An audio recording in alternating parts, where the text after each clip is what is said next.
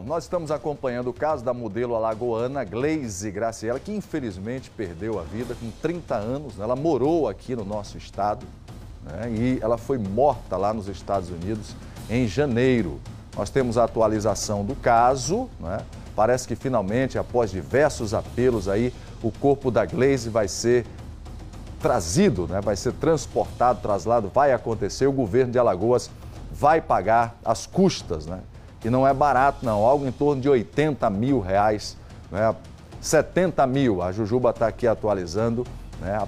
Aproximadamente 70 mil reais.